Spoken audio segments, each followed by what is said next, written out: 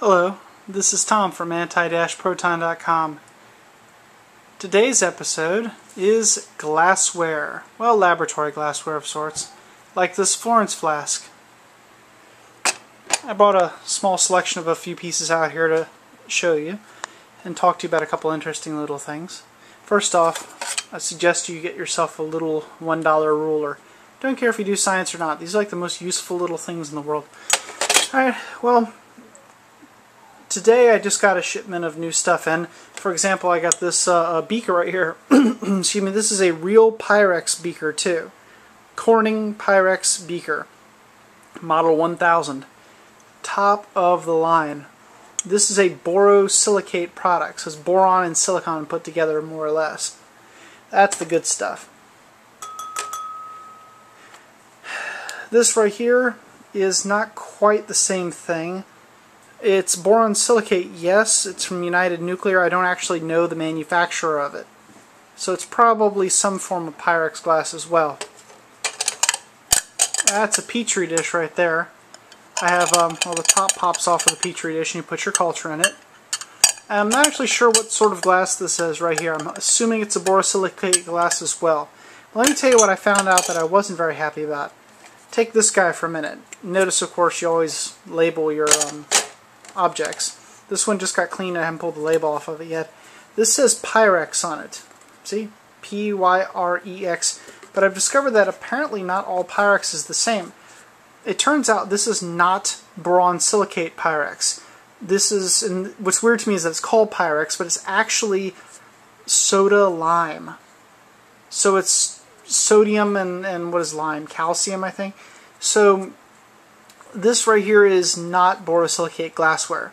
I bought it at the store thinking to myself, cheap Petri dish, because if you pull off the top, let me pull the top off of this thing. Oh my god, it's hard to get the top off. Alright, if you pull the top off, you have kind of a kind of like a Petri dish, but really, really, really tall. And there's glasses that are like this made for culturing and stuff. And I thought to myself, this could be a good substitute. I could use this as a cheap Petri dish. Because real Petri dishes are kind of expensive sometimes. But lo and behold, it is not really Pyrex. It is some kind of nasty soda lime crap. So I'm not sure what to do with these things. I also use plastic containers too, but these are for like catching specimens and stuff. I wouldn't keep anything in there for too long. Like this little guy right here is full of methylene blue, which is fun, but just looks nice. I wouldn't actually use it for anything. This a Florence Flask over here is another one from United Nuclear, but this one is full of this one is a borosilicate flask, and it is full of potassium chloride. Super duper duper fun. When using these types of glassware and everything for my experiments, I always like to use transfer pipettes. Let me show you a transfer pipette. See, stick this in, squeeze it, pull something out, stick it in something else. These little transfer pipettes are a dream. They're great. You can use them for a while, and then when you're done with them, they're disposable. So you buy them in like 100 count packs, because they're also kind of like cheap. And of course, test tubes. Again, these are both United Nuclear, 15 by 155 millimeter. Sorry, by 150 millimeter, and 10 by 75 millimeter. Interesting. But these are the beautiful little glassware pieces that I use. Some people like to use plastic, but I am glass all the way. I know the glass breaks, but it also lasts significantly longer.